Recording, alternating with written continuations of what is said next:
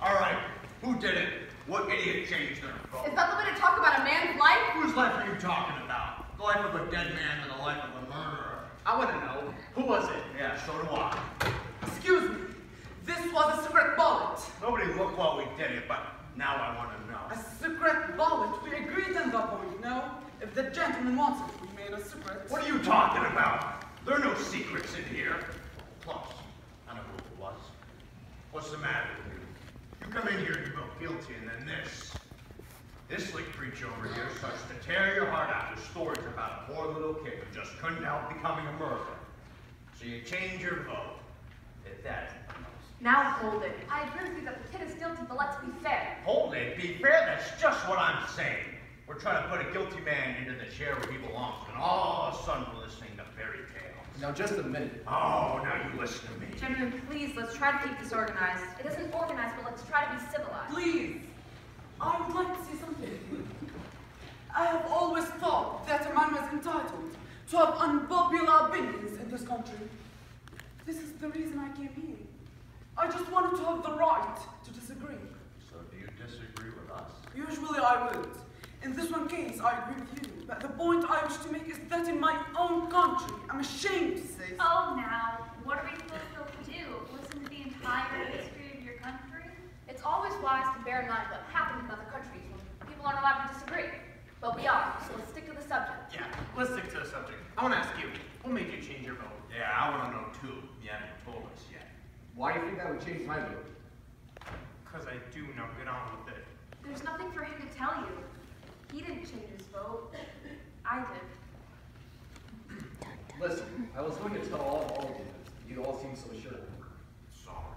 Okay, now. Maybe you'd like to know why? Let me tell you why that... Let the woman speak. Thank you.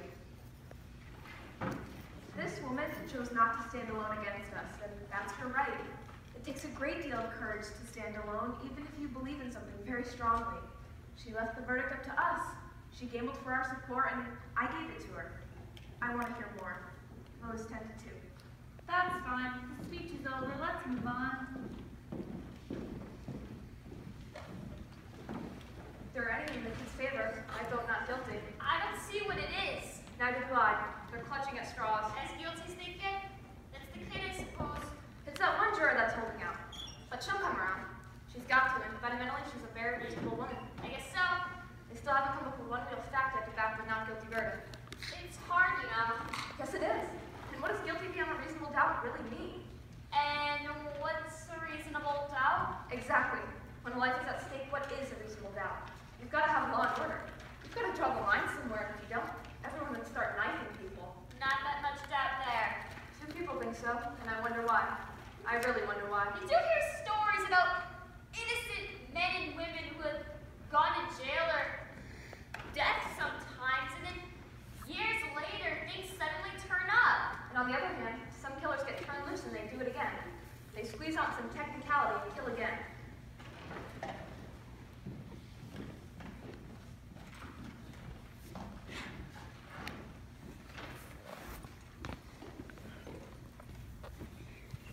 Hey, look, buddy, I was a little excited back there. Sure. You know how it is. Okay then. Didn't mean to get nasty. Don't take it personally. Sure. Okay? Look, supposing you answer this. If they didn't kill him, then well. As far as I know, we're supposed to determine whether or not the boy on trial is guilty. We're not concerned with anyone else's motives here. I suppose, but who else I wonder? The kid's father was along in years, maybe an old grudge. Remember, it is guilty beyond a reasonable doubt. This is an important thing to remember. Everyone's a lawyer. Supposing you tell us what your reasonable doubts are. This isn't easy. So far, it's just a feeling I have. A feeling. Maybe you don't understand? No, I don't. A feeling. What are we going to do? Spend the night talking about our feelings? What about the facts? You said a mouthful.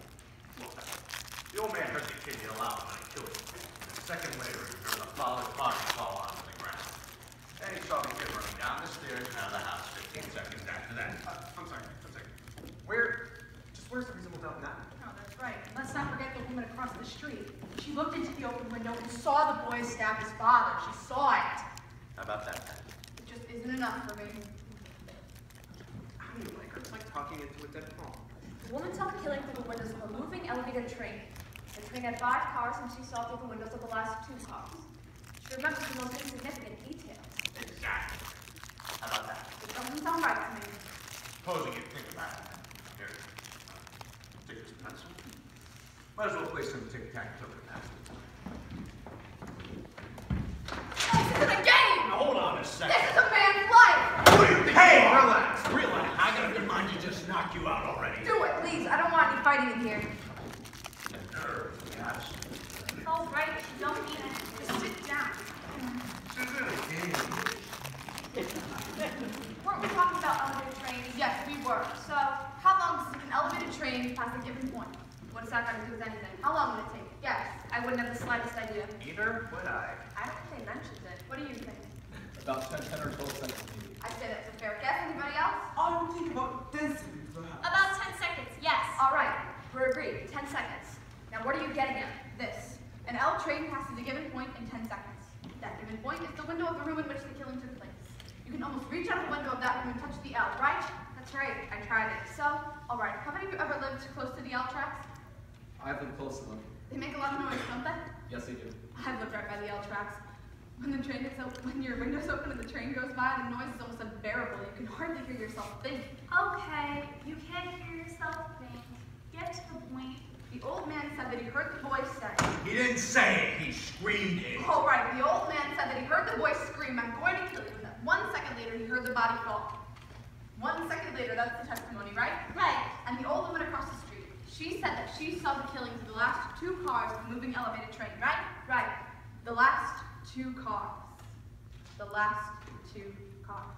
What are you giving us here? An L train passes a given point in 10 seconds, or it takes 2 seconds per car. That L had been going by the old man's window for at least 6 seconds, or maybe more, before the body fell, according to the woman. The old man would have had to hear the boy say, "I'm going to kill you," as the front of the L was roaring past his nose.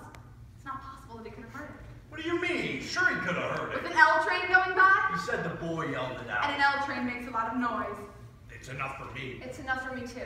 I don't think he could have heard it. Maybe the old man didn't even hear it. I mean, with the L noise. What are you people talking about? Are you calling the old man a liar? Something doesn't fit. You're crazy. Why would the old man lie? What's he got to gain? Attention, maybe? You keep coming up with these bright sayings. Why don't you send one into the newspaper? They pay $2. What's that got to do with a man's life? Why might the old man have lied? Do you have a right to be heard? Well, I looked at him for a very long time, and the seam of his jacket was split underneath his arm. Did you notice that? This is an old man with a torn jacket and carrying 2 canes. I think I know him better than anyone else here. This is a quiet, frightened, insignificant man who's never been anything all of his life, who's never had any kind of recognition, like his name in the newspapers. Nobody knows him after 75 years, and this is a very sad thing. A man like this needs to be recognized, to be questioned and quoted and listened to just once. This is very important. So you're trying to tell us that the old man lied about something like this just so he can be important? Well, no, he wouldn't really lie. He would just make himself believe that he recognized the boy and heard those words. Well, if that isn't the most fantastic story I've ever heard, how can you come up with a thing like that? I'm not making it up. You must be making it up. Why would the old man lie about a thing like that? He made himself believe he told the truth. What do you know about it? I speak from experience. I'm sorry, what? I'm the same person. I think we all understand now. Thank you. If you want to admit you're a liar, it's all right with me. Now that's too much. Ah, she's a liar. She just said so. She did not say she was a liar. She was explaining. Didn't you just say that you're a liar? Please, she was explaining the circumstances so that we can understand why the old man might have lied. There's a difference. A liar is a liar. That's all there is to it. Please have some compassion. Ladies and gentlemen, we have our job and our duty here. I hope we've covered it for you.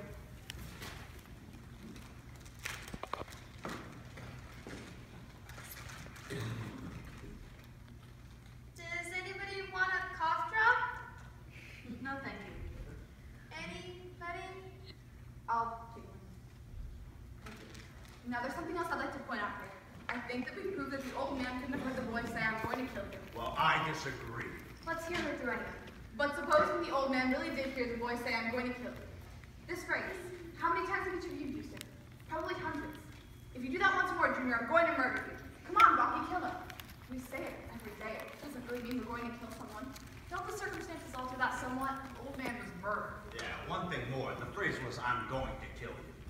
kid yelled it out at the top of his lungs. That's the way I understand it. Yeah, now don't try to tell me he didn't mean it, because anybody says a thing like that the way he said it, they mean it. And how they mean it. And let me ask you this. Do you really think the boy would shout out a thing like that so the whole neighborhood could hear it? I don't think so. He's much too bright for that. Right. He's a common ignorant slob. He don't even speak good English. He doesn't speak English. The boy is clever enough. I'd like to change my vote to not guilty. Are you sure? Yes, I'm sure. The vote is 9-3 in favor of guilty. I'd like to know why you changed your mind. I think there is a doubt. Where? Where's the doubt then? There's the knife. You know what? Fine. She talked him into believing a fairy tale. Go on. Give us the reasons. The old man too. Maybe he lied, but maybe he didn't. Maybe the old man doesn't like the kid. Well, that's at the end. I think there's a reasonable doubt. What are you basing on? Stories that she made up? She ought to write Amazing Detectives only. She'd make a fortune. Well, the kid had a lawyer, didn't he? Why didn't the lawyer bring up all these points? Lawyers can't think of everything. Oh, brother. You come here and pull stories out of thin air. Now we're supposed to believe that the old man didn't get out of bed, run to the door, and see the kid beat it downstairs 15 seconds after the killing. That's the testimony, I believe. And the old man swore to this. Yes, he swore to this. Only so he can be important. Wait, did you say the old man ran to the door? Brandon, what? What's the difference? He got there, didn't he? He said he went. I remember it now. He went from his bedroom to the front door. Now that's enough, isn't it? Where was his bedroom again? Down the hall somewhere? Down the hall? Are we to send a boy out to die because it's down the hall somewhere? I thought you remembered everything. Don't you remember that? No, I don't. I don't remember that either. Foreman, I'd like to take a look at the diagram of the apartment. Okay, why don't we just have them run the trial over again, just so you can get everything straight up? The bedroom is down the hall somewhere. Do you know? Do you know exactly where it is? Please, a man's life is at stake. Do you know? Foreman, I heard you.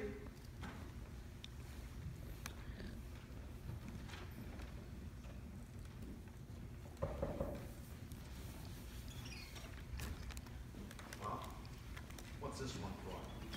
Seems to me like you're the only one in here who ever wants to see exhibits. I'd like to see one too. So do I. Well, I want to stop wasting time. Are we going to start waiting for all that nonsense about where the body was found? No. We're going to figure out how a man who's had 2 strokes in the past 3 years and who walks with a pair of canes could possibly get to his front door in 15 seconds. He said 20 seconds. He said 15. How does the old man know how long 15 seconds is? You can't judge that kind of thing. He said 15. He was very positive about it. He's an old man. You saw him. At the time, he was confused. How could he be sure about anything?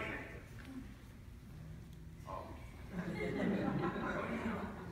No, I don't know. Maybe you know.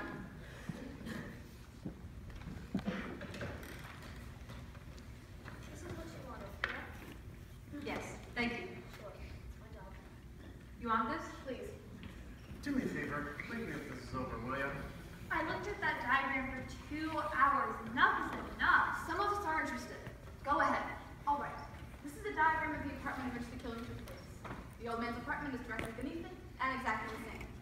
Here are the L tracks, the bedroom, living room, bathroom, kitchen. Here's the front hallway, front door, and these are the steps. The old man was in bed in his room. He says that he got up, went to his bedroom door, walked down the hall, and opened his front door, all in time to see the kid racing down the stairs, correct? Right. That's what happened. 15 seconds after he heard the body fall. Yeah, that's correct. The old man's bed was right against the window. The length of his bedroom is about 12 feet. The length of the hall is 43 feet and 6 inches.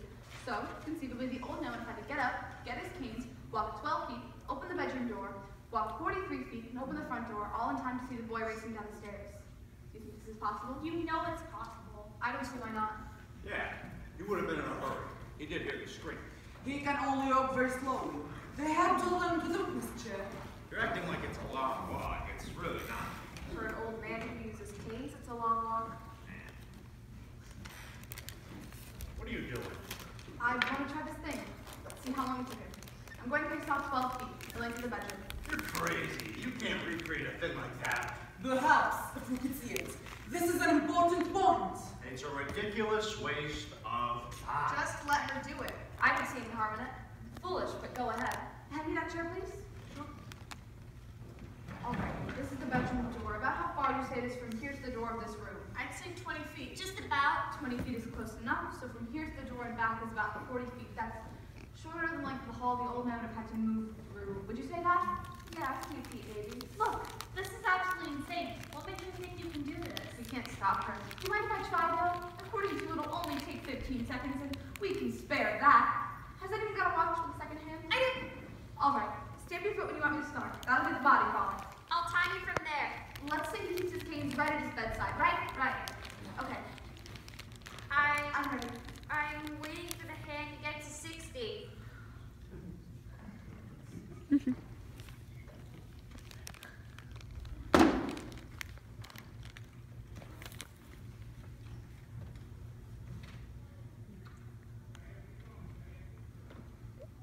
Speed it up. He walked twice as fast as that. This is, I think, even more quickly than the old man walked in the courtroom. Oh, it is. If you think I should go faster, I will.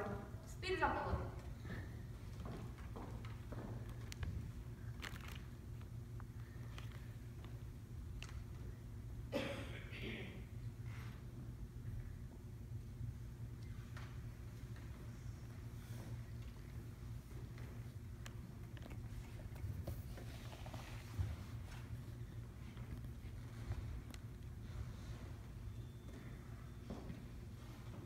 Stop. Okay.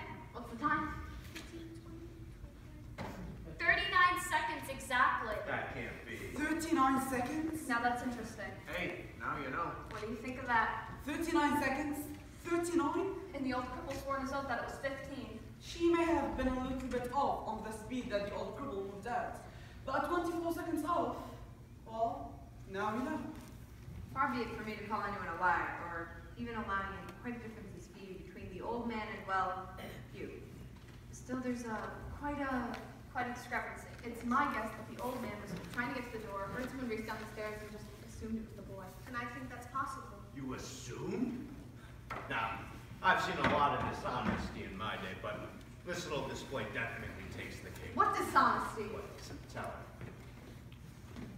You come in here with your heart beating all over the floor and a stomach of injustice. Pick up some wild stories, and you got some of these soft-hearted old ladies listening to you. Well, I'm not. I'm getting real sick of you. What's the matter with you people?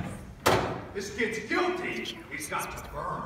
We're letting him slip through our fingers. Our fingers? Are you his executioner? I'm one of them. Perhaps you'd like to pull the switch. For this kid, you better. I'm sorry for you. I'm sorry. What must it feel like to want to pull the switch? Shut up. You're a sadist. Shut up. You want to see this boy die because you personally want it, not because of the facts. You're a beast. You disgust me. Shut